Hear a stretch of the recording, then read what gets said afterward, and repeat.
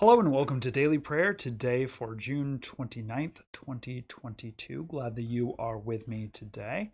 I am back. Thank you for your forgiveness as I was serving as the vice moderator of the Environmental Justice Committee of the 225th General Assembly, and will be continuing to serve as a commissioner over the next couple of weeks. But I am back. Thank you for your thoughts and your prayers along with me. Let's go ahead and join together in prayer today. Today is National Insurance Awareness Day, National Tapioca Day, National Alaska Day, National Logistics Day, National Paul Bunyan Day, and Tau Day. Let's go ahead and get started. O Lord, open my lips, and my mouth shall proclaim your praise. The Lord's unfailing love and mercy never cease, fresh as the morning and sure as the sunrise. Our reading for today comes from Genesis chapter 2, verses 1 through 4a. Listen for God's word to speak to you. Thus the heavens and the earth were finished, and all their multitude. And on the seventh day God finished the work that God had done, and God rested on the seventh day from all the work that God had done.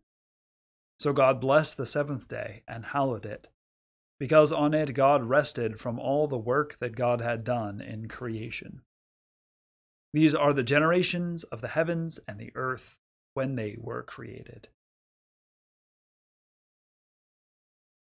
The word of the Lord. Thanks be to God.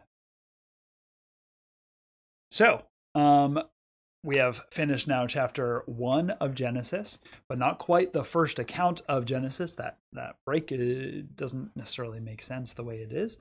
So we heard the first 6 days of creation, of true creation, and now the beginning of Genesis 2, we have the seventh day of creation, which is a day of not creation. It is a day of rest. It is Sabbath. This is important. This is a really key part of the Hebrew Scriptures, that God creates the world with this natural pattern of work, but also rest. And so the seventh day from this point on, this is in many ways an explanation of the practice of the Jewish people, as well as a support and foundation for it, that every 7 days they're to take a rest. This is a blessing that God has given. In fact, God practices this same Sabbath. God rests on this seventh day. For the Jewish people, the Sabbath is, of course, Saturday. Even our calendars reflect this, that the first day of the week on our calendars is Sunday. And then you count 7 days and you get to the Sabbath of Saturday. But the day itself is not as important, especially we as Christians believe. In fact, the reason that Christians gather for worship on Saturday was a practice, or on Sunday, was a practice of the early church, because this primarily Jewish sect would gather in the synagogue on Sabbath, on Saturday, and then they would gather together with this community of faith, believing that Jesus is in fact the Messiah and has risen from the dead on the day of resurrection, which is Sunday. This is also a vital thing for us to remember in this world that we exist in, that is so busy, so 1,000 miles an hour. So how, the gig economy, the hustle economy, where you always have to be busy, always have to be producing, always have to be doing. To this, God says, to this, Scripture says, take rest. You can't always be going all the time. Rest. So whether it's 1 day out of the week, whether it is gathering together in this time for a moment of prayer and reflection on God's word and work and will. Take time. Take Sabbath. Walter Brueggemann, who is a famous American theologian, wrote this book, wonderful book, called Sabbath as of course I can't remember the title. Sabbath as Resistance, saying that Sabbath keeping can be a form of sort of critique of the culture around us. Interesting thought. Let us go ahead now and stop and rest and reflect. Let us join together in prayer. Satisfy us with your love in the morning, and we will live this day in joy and praise. We lift our voices in prayer and praise, Holy God, for you have lifted us to new life in Jesus Christ, and your blessings come in generous measure. Especially we thank you for the good news of Jesus Christ for all.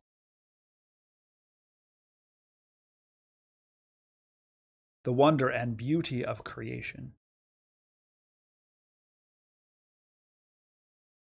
The love of family and friends. Opportunities for faithful service.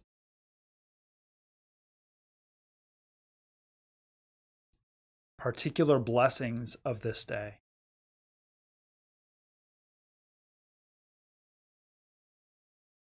People of God, for what else do we give thanks?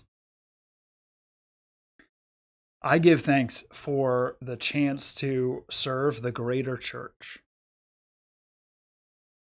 to get a glimpse and a witness of what it looks like when the body of Christ gathers to discern the will of God. A glimpse of that unity, of that grace.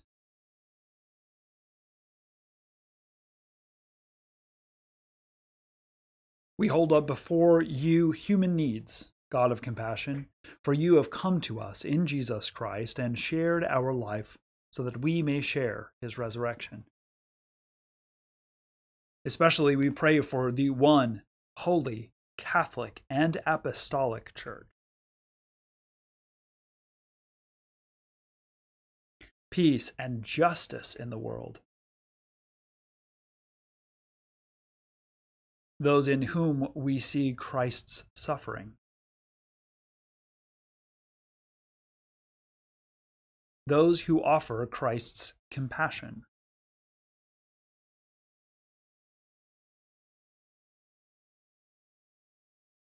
Particular concerns of this day.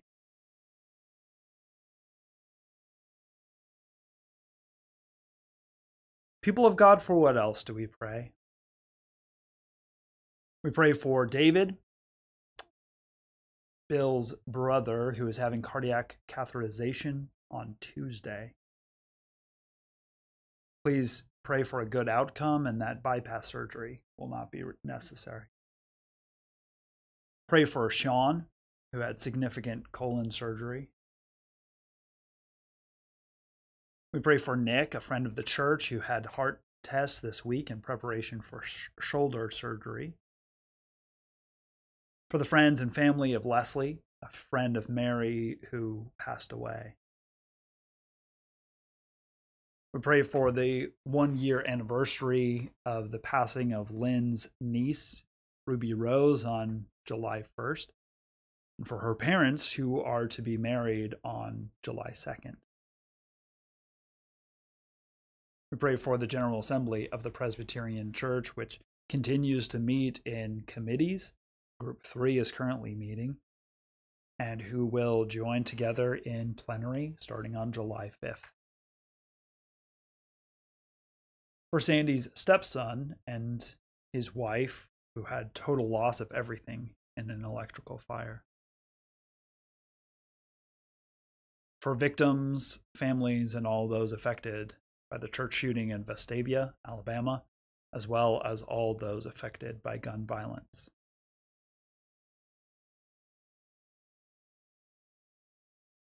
Eternal God, our beginning and our end, be our starting point and our haven, and accompany us in this day's journey.